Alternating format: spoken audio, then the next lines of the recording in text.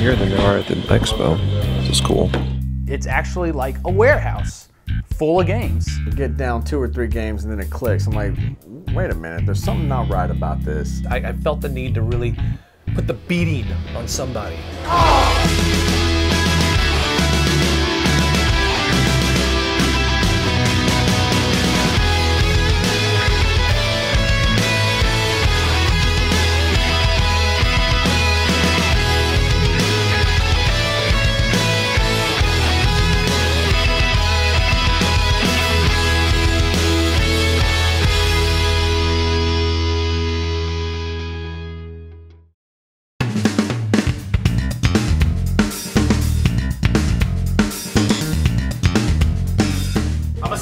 From Alaska. Magfest is in full swing right now. We're having a blast. Let's go.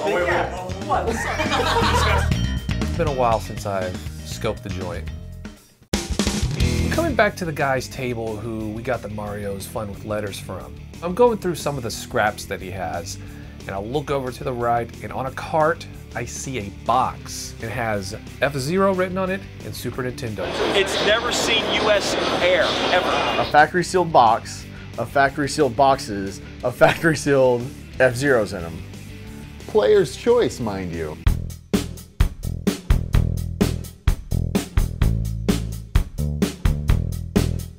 Well, there's 24 right there. I'll take a box for $10. It's the greatest hits version or player's choice, but at the same time, it's a factory sealed, Super Nintendo game. F-Zeros. Oh yes, completely boxes and boxes here. Oh, great.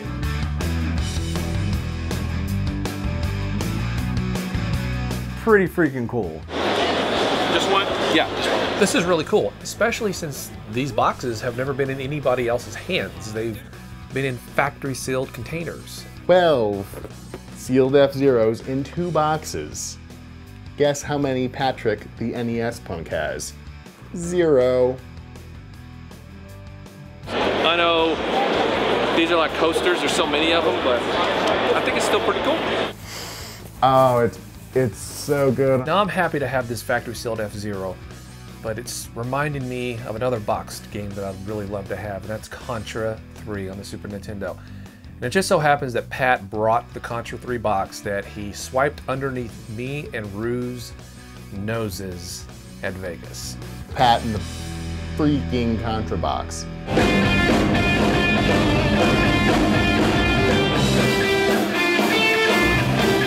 On Being Human kicked leagues of ass. They are awesome. And they're also a little too good looking for the site, which is kind of a problem. These guys are so handsome, they make guys that are 10s look like 2s. I was so hyped up after this concert. I felt the need to really put the beating on somebody. Billy's just putting the beat down on this fan. I figure he's probably got that coming. I should go over there and help him.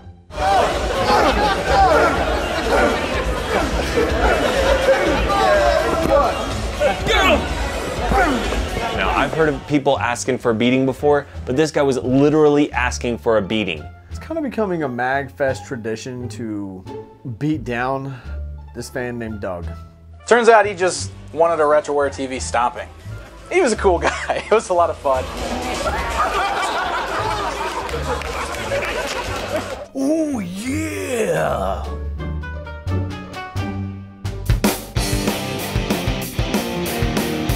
This is the first time I met Jay, but my God, is he gay. So my good buddy Chris here of NES Complex hooked me up with the Motocross Maniacs. You like this game? I do, I love this game. We just received probably some of the coolest gifts ever. This is some cross-stitching. Well, I don't know if it's really cross, but it's stitching. I wanted to do something nice for you guys. So yeah, there's a lot of video games here at Magfest. I'm not seeing a lot that catch my eye in terms of great bargains. So Lance has been talking about this place called E-Starland. You know what, let's just go. about 45 minutes away or so. I'm not in the habit of showing my butthole to anybody. Now what's really cool about this for me is being able to take a game chasing trip with all of the Retroware crew. Well, heck yeah, I'll go, man. Thanks so much for asking me. It'll be nice to go to a retail store where they're gonna have a huge selection. I really want to go on this trip, but we have some interviews lined up for the video game years. I'm gonna ride with the guys to East Starland. Why? There's video games all around you at Magfest. That's like being at the zoo and saying, oh, let's drive an hour to go to the pet shop to look at snakes. I don't know. Pulling up here to East Starland, and I can't help but think that this looks more like an office building. Okay, is this a video game store? Like, you know, are we gonna look for games or are we gonna file TPS reports? Finally, we go through the doors, and you're like, okay, this is a video game store. It's actually like a warehouse full of games. It's pretty awesome. Fire Pro Wrestling? Billy and Jay are immediately scavenging the NES games like it's their job. There's retro, there's toys, there's figurines, there's candies, and there's imports. Seems like you're having a field day, though. Yeah, I've seen a lot of stuff. I mean, this is pretty impressive. One thing that I'm really kind of taking an interest in here is that they have a lot of TurboGrafx 16 games and a lot of Super CD games. There's more here than there are at the expo. This is cool. So I'm very interested, but yeah, I still don't know much about them. So, you know, I always try to get some advice when I can. Or you got a PC Engine Duo? Yes, and I don't know anything about the games for it, and I like shooters on the PC Engine TurboGrafx 16, and I don't know, is this a shooter? You know, I actually don't know anything about this one. Oh yeah, this might be one of the cards that actually has an extra little lift on it to save the memory and stuff on it. Okay. Jahzzar sitting here just turning out this Japanese, and I'm... That's cool, I mean, you speak Japanese. Try, very, very badly. Look what I stumble upon, toys. Yes, East Starland has a section with video game toys. I'm excited already. The little blind box, Dot, Mega Man. Oh, it's like the little square? Yeah. Oh, okay, a keychain. It's got a keychain attached to it, but that's awesome. Bonanza Brothers. Bonanza Brothers for Genesis, I've got to pick that up. You see how much? It's not your typical retail store, it's in a warehouse. So they don't have everything labeled with a price. They're labeled with an item number, and you have to go up to the front and scan each item to find out how much it is. Some of them are priced better than others. It's a little hit or miss, but actually Bust a Move 4 is the cheapest I've ever found anywhere. This game I've been looking for forever. Like, this was actually one of the games that got me to buy the PlayStation in the first place, Bust a Move 4, and I bought it at one time, but I sold it. And every single time I sell a game, I regret it. So hoard those games. What was that game you were playing the other day, like on the Super Nintendo? Where you go up all the floors? Magic Sword. Magic Sword. Yeah, that's, I can't believe I forgot about that. That's one of the ones I'm still looking to pick up on. So I'm looking through these games, NES games, and I scan through an Eliminator Boat Duel and get down 2 or 3 games and then it clicks. I'm like, wait a minute, there's something not right about this. They all like that? I don't know. I have it, but I don't know if mine's like that or not. So I noticed the misspelling on Eliminator. You wanna phone a friend? Stupid Pat, never around when I need him. Call Pat who couldn't make it out to this store with us. Hi, you reached the phone of Pat. Worthless. The misprint, you never find these. So I was very excited, I told him to pick it up right away. Pat basically said that the typos were on the first run, and they're supposed to have all been fixed. He said he hadn't seen one pop up on eBay in over a year. You can't find these things anywhere. Like, here's mine. And then on the top, oh, huh. Yeah, that's a fantastic game. You start at the beginning of the game. So I've got the download title, but I beat it, but I wasn't too impressed. Oh, really? By the This download. one's different. This is like, I don't know, I've liked this one better than all of them so far. Now with all the retro stuff, I think to myself, there's gotta be one game that I've just been looking for that they've gotta have, that I haven't been able to find for a long time. And the name escapes me. There was a game I used to have that it generated a random dungeon. Or no, not PS1. I think it was actually a Genesis game. Oh. Random dungeon, and you just kind of go through it. I'm not sure. Genesis. Maybe Lance would know, actually. It had a random dungeon that kind of, every time you started it, you got a different dungeon kind of randomly generated. I'm not familiar with that. What's the name? I had it when I was younger, when I first had my Genesis. I've been looking for it. I remember. Fatal Labyrinth. I run to the Genesis section, and sure enough, it's right there. So I'm really excited about this. I haven't seen this game in years and years. Horrible reviews, but I love this game. What's going on here? I love Donkey Kong. I'm buying this. Sigma Star Saga. Heard this is a great game. It's a combination between a shoot 'em up and an RPG. Definitely getting this since it's only $5 and it even comes with a box. What is that? It's a doll gear. Not a figure, not a doll. A doll gear. Doll gear.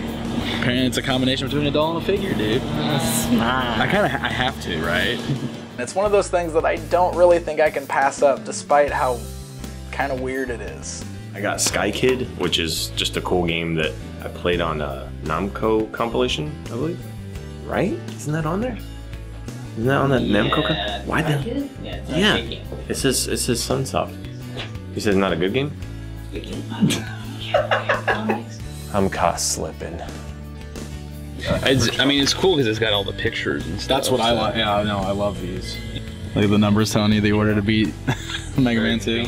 So I got top secret passwords Nintendo Player's Guide for all those hard Nintendo games I can't get past. Billy said this was a good deal. I'm pretty clever when it comes to this sort of thing. Find a Forgotten Worlds for like 25 bucks. I've never seen this pretty much anywhere. I think I have a bargaining chip to get that Contra 3 box. I got Spy Hunter in the NES. Now, the reason I got this is because Pat basically says this is his most nostalgic game or whatever, and I know that he's got that Contra 3 in the box. I'm gonna get Jay and we're gonna sign it. I'm gonna autograph it and give it to him, and hopefully he'll trade me for the Contra 3 box. He should just give me the Contra box already. You think that's gonna work? It might. It might. I don't think so. East Arlen is definitely a place everyone needs to visit at least once, simply for the fact that they're gonna have a lot of things that you don't run into a lot. It's a lot of stuff. It's like bigger than anything we have in Colorado, so it's really cool to check out. East Starland was great, and I think we all had some good time. All had some good time. We had a great time. It is exactly what I thought it would be like. It's just like the show. They're all secretive. I hate walking into places like this with a bunch of people. It's like, where do you go first? Yeah, don't want to get caught slipping on. See, that's what I'm saying, they're all secretive. Don't say a lot. Well, that's strange. Mine also has a misprint on the label. Huh. You know what?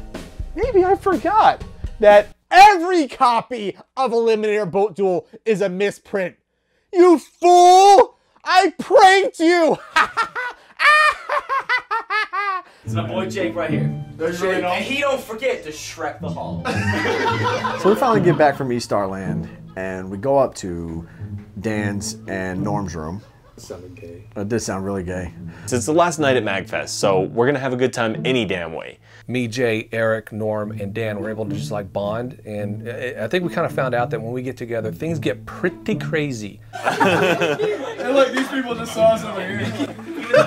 There's far too much clothing in this room. We can see in the courtyard at the hotel rooms that are facing ours, we can see people just partying in their window, partying it up.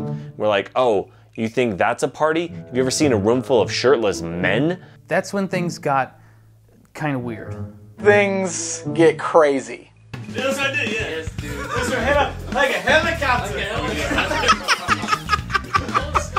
Why is everybody's shirt off? Why are our shirts off again? Woo! Hairy nipples everywhere, and then it starts to get weird. Lights up! Lights off! Okay, now move it! 1, 2, 3, 4!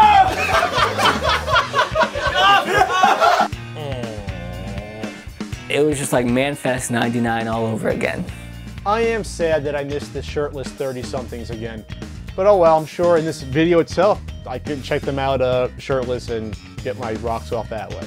What's wrong with these guys? And that's how America go.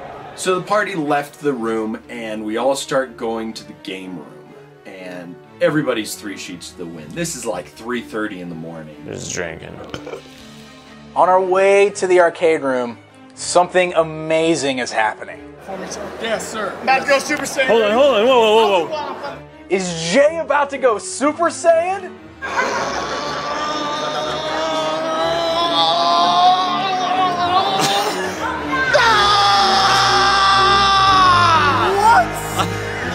What? Wow. Just wow. I'm Jay, and I'm Super Saiyan. He's for real.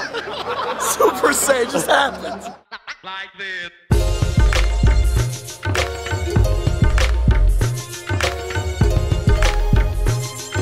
See, what you have here is a little scratch. Super Saiyan, I'm Super Saiyan. Hey, Rue here, guy. Rue's a scientist, recognized. The whole time we've been at the convention, no shirts off. And son of a that guy puts out a lot of heat too. Dude, I just think I got a Bigfoot sighting. Now, once Pat sees this, he's gonna be so moved and so touched. He's gonna have to give you that Contra 3 Alien Wars box. Sadly, the last day of Magfest is upon us. I have one mission and one mission only. To get that Contra 3 box. I did in fact bring the Contra 3 box and manual that I bought back at Vegas at CGE. I wanted to tease Billy and Rue with it again and see if one of them could make me a decent offer for it. I wanted to offer this as a bargaining chip. Yeah. It's one of your favorite games, your favorite arcade of all time, of course, in NES form. They ruined it with their ugly signatures. It is complete, and it is signed by Jay and I. And I wish to give this to you as a token of our appreciation and as a possibly some sort of... As in, he's speechless. He's so... A trade for the Contra 3. I don't own this in triplicate at all. So I'll consider it. I'll take it into consideration. But My only real concern here is that Rue weasels his way in and gets the box before I do. That bastard. Eric, signed by the Game Changer. You do a kick sign, Game Changer Spy Hunter. You think I should go for a trade? All right, Contra box. Think it's worth it? Yep. Why don't you maybe if you get Eric to sign it too? Yeah. I think I need to work on him a little bit more. I'll be getting that box. Why do I want this Contra 3 box so bad is because it was one of my very first Super Nintendo games. I got Contra 3 along with the Super Nintendo for Christmas. But like an idiot kid, I threw away the box. And I haven't had it since, and when I do run across it, it's always overpriced. So, where's the Contra? So this is our last time here at the booth. If I don't get the Contra 3 now, then it's not gonna happen. Contra? Where's the Contra? You want the Contra? You want the Contra? I do. Buddy boy Pat. I'll give it to you at cost that I paid. Is that fair?